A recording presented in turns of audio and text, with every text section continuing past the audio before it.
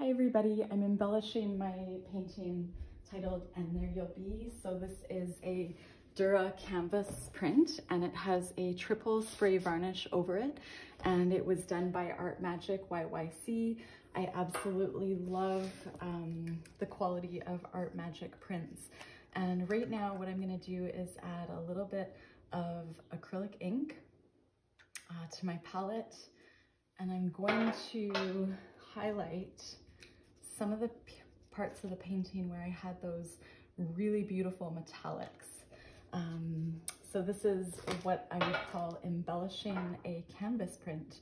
And I'm just looking to see which colors I need. I'm going to do some acrylic ink and also be able to have a little bit of water going on here. And so I'm just going to start. Ideally, I would want to use the same brush that I did this painting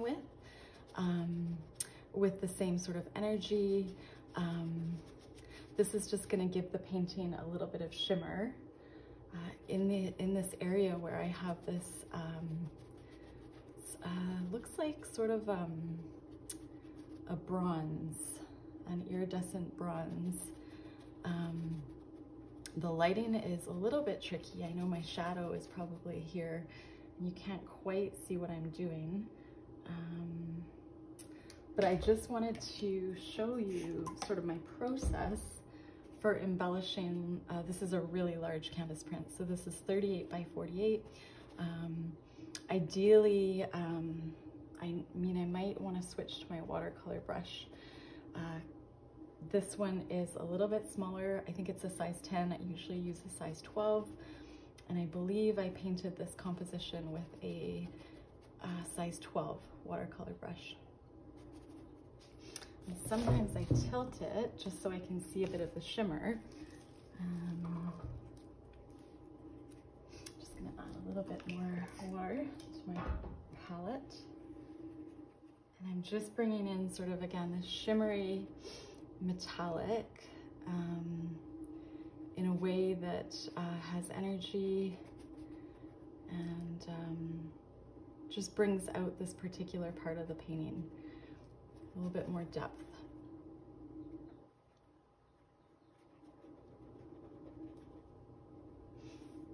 Okay, and I think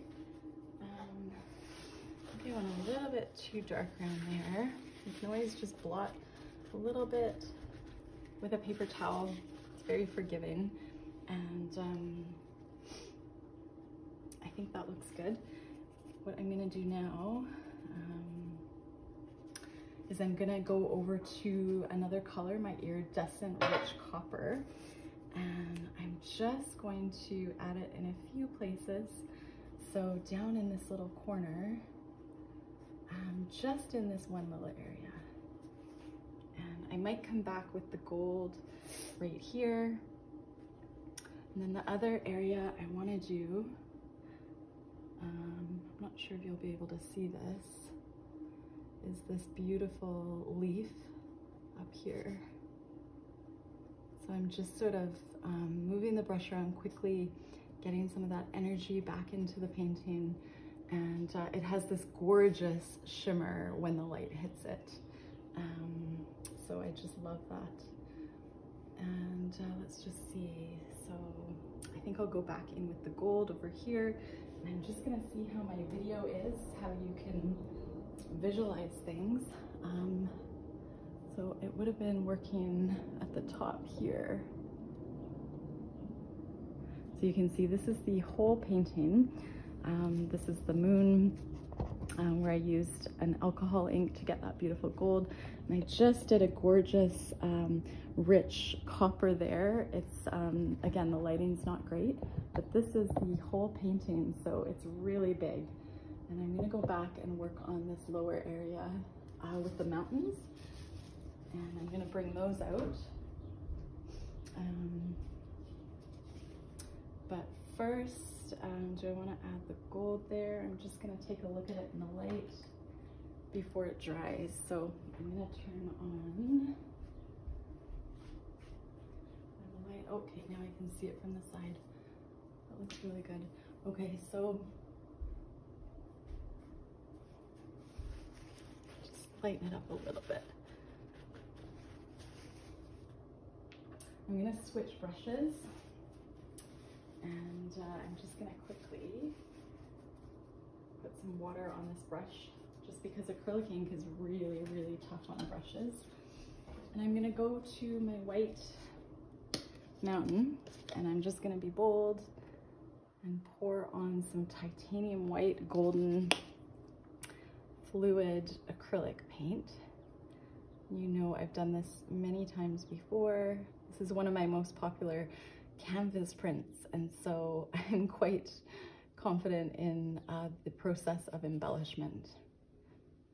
And I feel like the more I do it, probably the better I get at it, because I'm very confident in the materials and just really comfortable with the process. So it's one of those things that when you first get a print, a proof, you almost want to play around with embellishing it before you work on the big print, because there's not a whole lot of room to move when you make an error on these particular canvas prints, or giclée prints. Actually, there's a bit more room to move on a canvas print, but giclée material is so absorbent, and once you put paint down, it is down. And there we go. And there you'll be. There we go. Okay, so we've got that beautiful white textured mountain. I like to smooth out the line work a little bit. There we go. To make it look a bit less painterly and a bit more with solid lines there. And what I do is I clean off my brush, usually by starting another painting, but this is just the back of my Arches watercolor. I'm just gonna go to the black paint. Ideally, I would have another brush and be able to, just while I'm on video, switch brushes and use black and clean my brushes after, but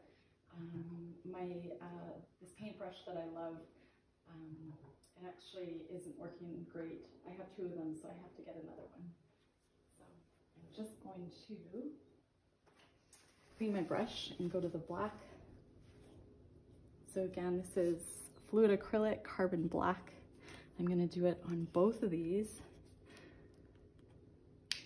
It is a bold move. I'll start in this little corner.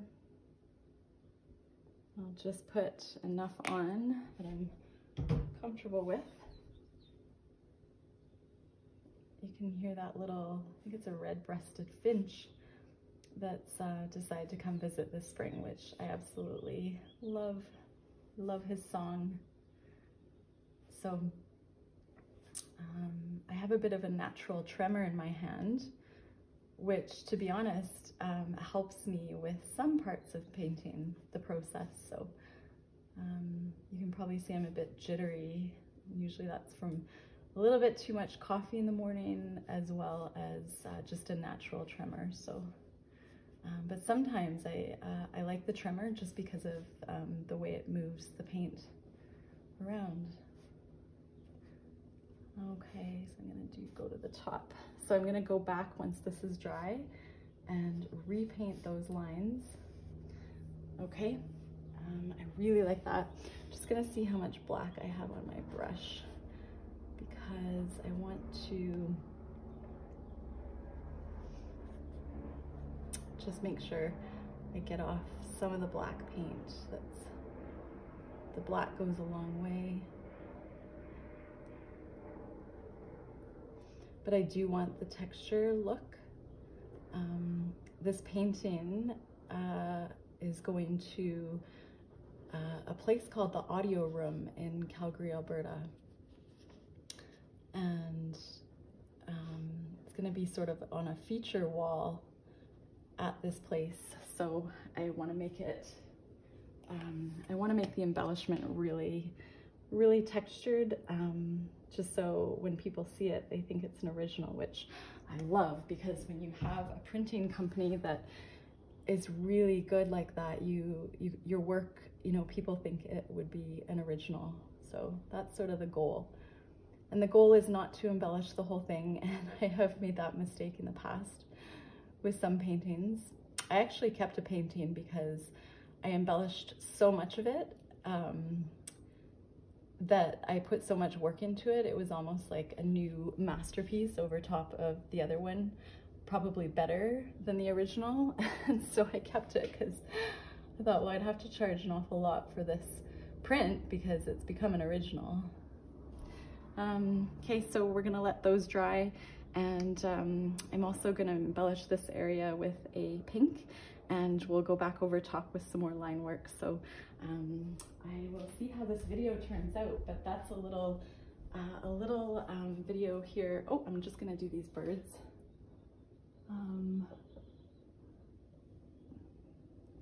Speaking of birds, you can hear them.